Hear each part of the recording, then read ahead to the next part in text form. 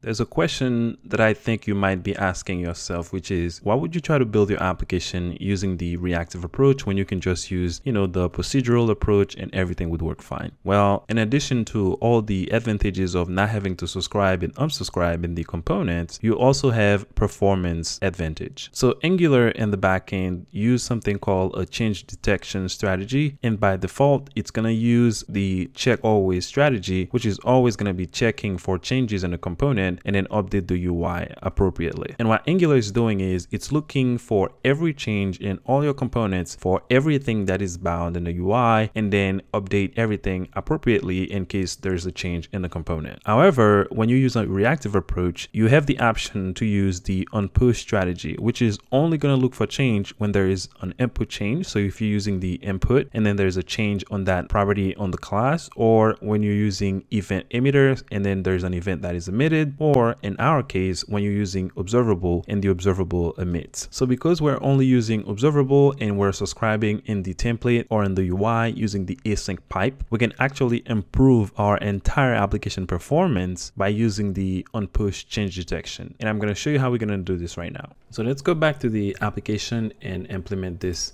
strategy. So we're going to scroll all the way up. So you know that we can pass metadata in the add component, and that's what we're going to do. So we're going to go up here, and then I'm going to put a comma and then go on a new line, and then I'm going to type in change detection. You can see it's coming up here, and we're going to call the change detection strategy, and then we're going to change this to Unpush. What this is going to do is it's going to check for changes only when this component initialized. So for example, if I had a variable like name equal, and then let's say I set this to junior, right? So whenever the component is initialized, I have this name and I'm using it in the UI using, string interpolation or whatever, then it's going to read this and say, all right, okay, so this value is junior. This is only going to happen when the component initialized, like the first time this component is loaded. And then if somewhere down there, I change the value of this name. So I do this dot name equal, and then I set it to a different string. Angular is not going to pick up this change because we only have the Unpush. It's not going to look again for changes in the component and then update the UI. It's only going to do that for input, for when an observable emits, or when there's an event that emits some value. And in our case, we have observable. So all of these, well, we don't have a whole lot of things. We only have the entire application, which is inside of this observable. And then we have the filter observable and the loading observable. And I didn't need to have those in this class. I could have encapsulated them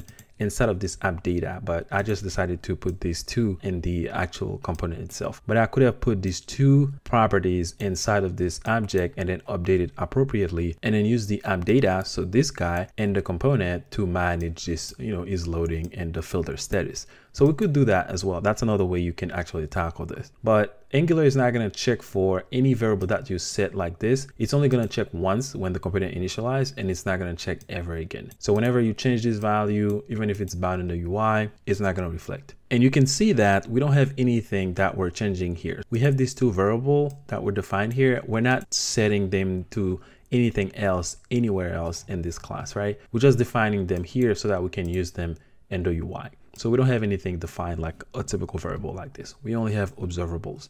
So because observables are gonna, push changes, and the Unpush is going to detect those and it's going to update the UI accordingly. So if we go to the application right now, we're not going to see like any difference because, the performance improvement for this little application is probably minimal. Like you probably won't even be able to detect it. But that's a little bit more of an advanced topic, more advanced things that you can do with Angular when you're building your application. So you can take advantage of these little things. Right now, this is small, like it doesn't even matter. But when the application is very large and the default, so if I type in D, you can see the default here.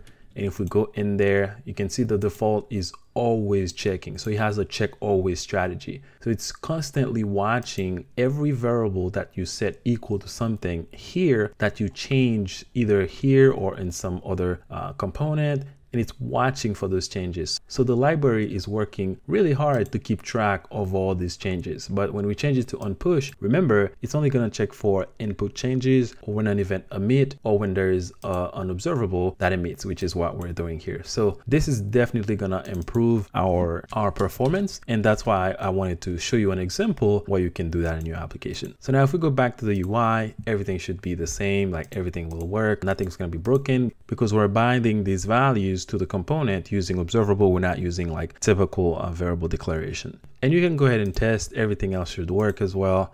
We can still ping, or we can delete. Everything will work. So that's pretty much everything that I had for this course. And again, if you have any questions or something is not clear, go ahead and reach out to me. I'll be glad to help you. And you might not want to do this every single time. Like for this application, for example, like I didn't really have to do it that way. But if this application were to grow, then you would see how this approach would be very, very helpful when the application gets really complex. But in a lot of cases, you don't really have to do this because your application is not gonna, have any complexities in it. Performance is really not something that you should worry about. So probably this approach is not something that you wanna kill yourself to do, but it's a little bit of a more advanced way of coding with Angular. And the guys at Google's and the big companies, that's how they create all this fancy application like Gmail and stuff. So that's how these applications are built. They're built in a very smooth and performance aware way because those applications have really, really heavy loads. And again, like I said, you might not want to do that every single time when you're building a little application, but it's a very, very interesting way or a very interesting approach to take when you're building your application. And again, if you have any question, reach out to me. I'll be happy to help you, and I'll see you guys in the next one.